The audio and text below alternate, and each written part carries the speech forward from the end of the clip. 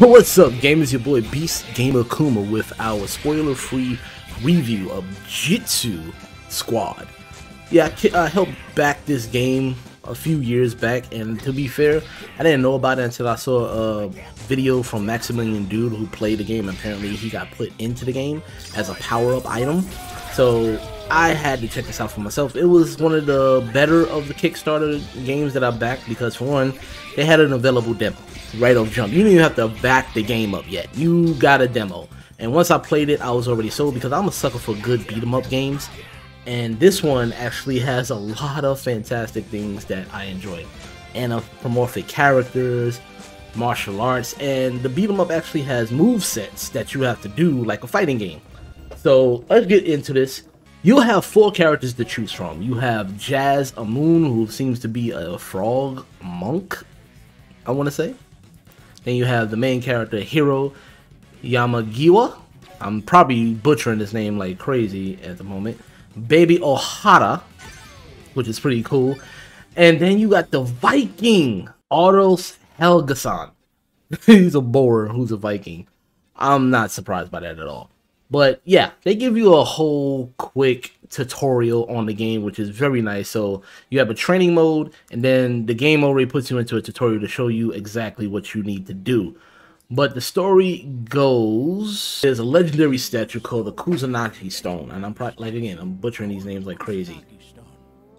It looks evil as hell, and it contains the soul of a powerful demon. Now, you know where this goes. There's going to be a few oppositions that's going to want this stone to release that demon. But then you are the heroes 4 that need to stop this from happening. And pretty much you're resurrected warriors that attain these super abilities to handle all these enemies. I have to say, even though it's a simple story, I dig it. Like I said, visually, I wish this was a comic book or an anime in some form because it looks visually stunning and the controls work really well. You got a choice of using keyboard or gamepad. Honestly, I'm using my Xbox gamepad because, yeah, reasons this game definitely deserves the gamepad treatment. Each stage has its own uniqueness, starting from a classic traditional area called Sakura Hills, and you go into the city landscapes. And the best part about it is how you select different levels or areas.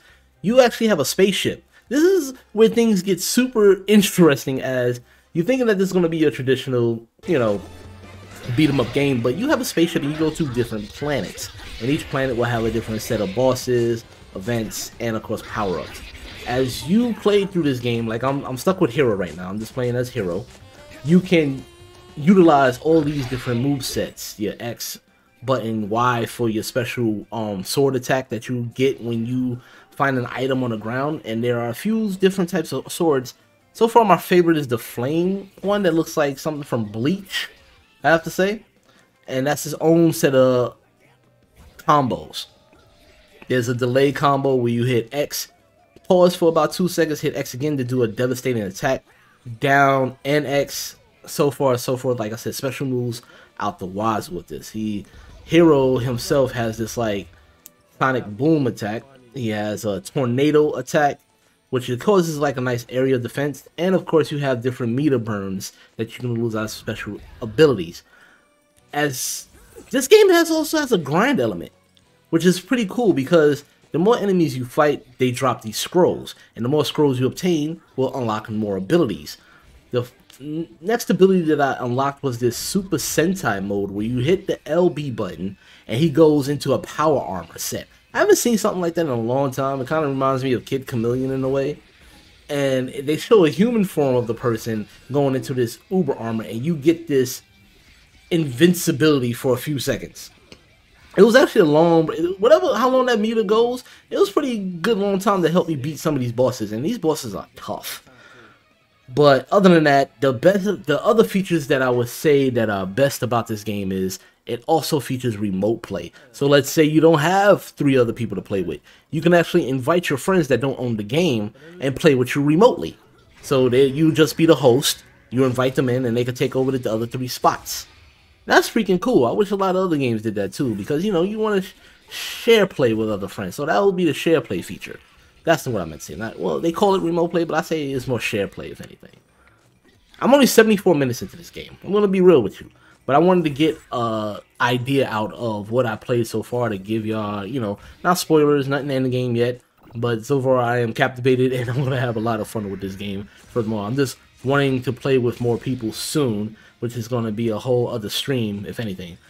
But as of right now, I'm definitely gonna give Jitsu Squad a 5 out of 5. I'm sorry.